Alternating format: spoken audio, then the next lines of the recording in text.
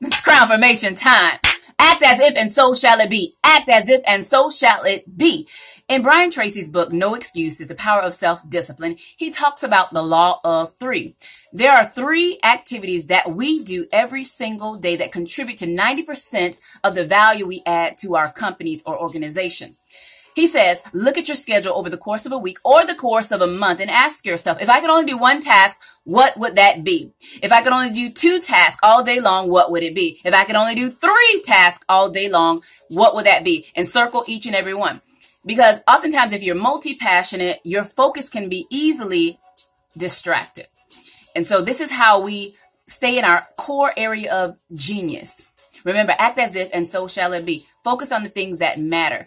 Yesterday is yesterday. Today is today. Tomorrow is tomorrow. Stay in the present and operate in your power.